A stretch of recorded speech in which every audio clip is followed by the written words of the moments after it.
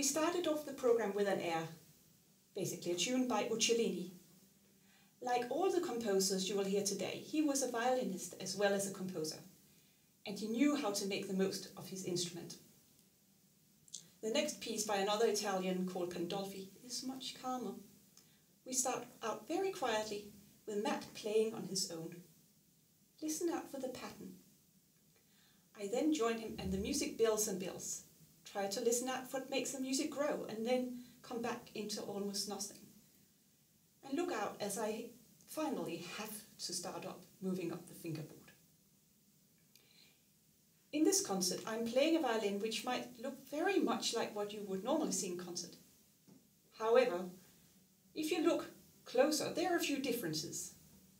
This instrument is old and is set up like one from the times of the pieces we are playing, the 1600s. I have no chin rest or shoulder rest, and this makes the instrument lighter actually. And the bits like the bridge and the fingerboard are also slightly different to what you would normally see. And then look at the bow. This is actually a copy of a bow which you can find in a museum in Oxford. And it has amazing lift with this tip. It means I can play very delicately, but I can also play really vigorously at the heel.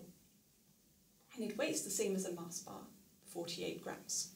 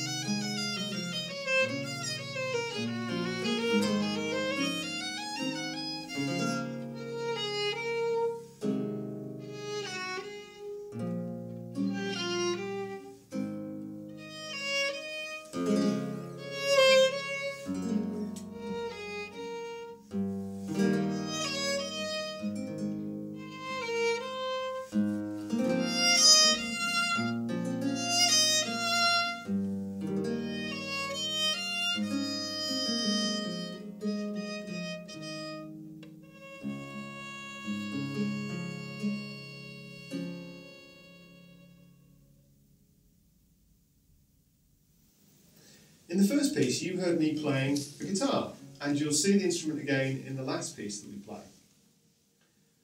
But it looks and sounds a bit different from the guitar we know today. How is it different? Well, it's the design of a guitar from the 17th century. It's smaller, it has a slightly rounded back, and the strings are doubled up, so that when I press a finger down, I cover two strings at once. The sound hole is also filled in with decoration. And this guitar is the ancestor of today's guitar, and we can recognise that. But what is this instrument that I've just played? This was also played throughout the 17th century, and it went by two names. The chitarrone, which translates roughly as big guitar, or the Theorbo. And although I play it more or less like a guitar, what's special about this instrument? What makes it unique? Well, it's got 14 strings, 7 that I press down and play like a guitar, and 7 particularly long ones that are attached to an extra set of pegs. And these notes cover a low double bass range. I play these low strings with my right hand thumb, but I can't alter them during a piece, so I have to retune them in between pieces in different keys. In the next piece by the Italian composer called Fontana, you'll hear several sections, and each is a different mood. We don't stop in between each part. Instead, one section blends or changes into another, a bit like our mood can change during the day. You can tell by listening where one section or mood ends and another begins. Also listen for the first main idea in the piece that's heard in the violin part and then is imitated by the Theorbo.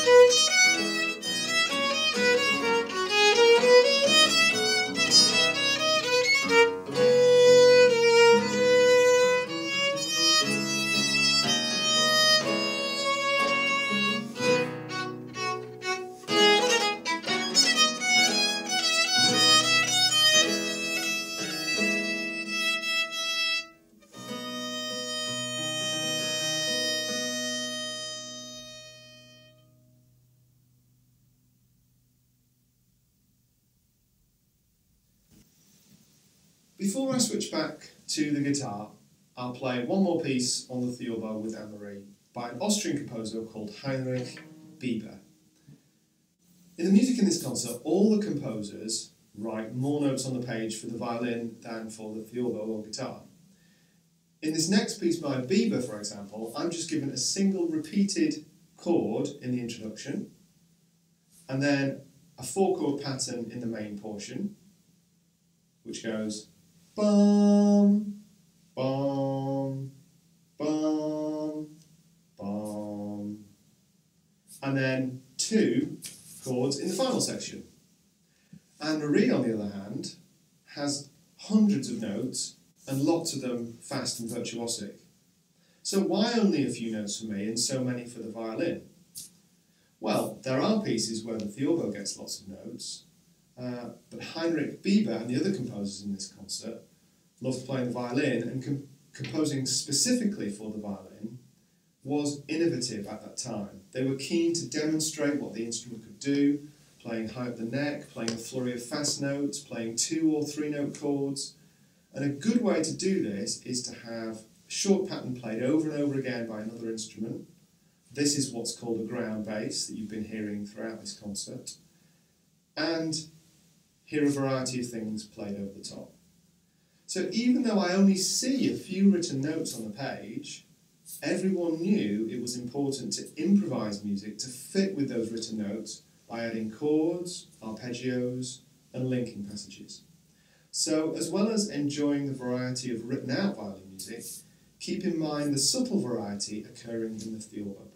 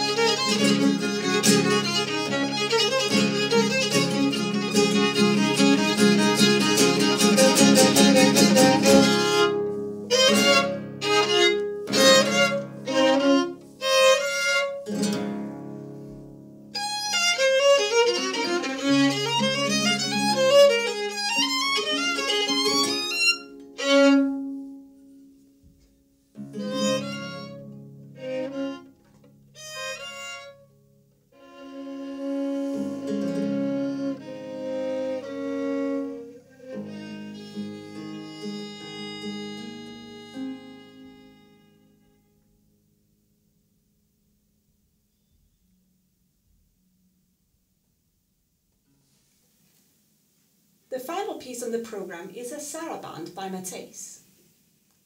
Pepys was the first of many Italian violinists to move to London to seek his fortune. And while it took a while, he succeeded in the end and was considered the master of the instrument. He was famous for playing fast, like you just saw in the previous piece, going up the fingerboard and exploring the instrument. The piece is a saraband, an old Spanish dance, so try and listen out and see what makes this piece a dance.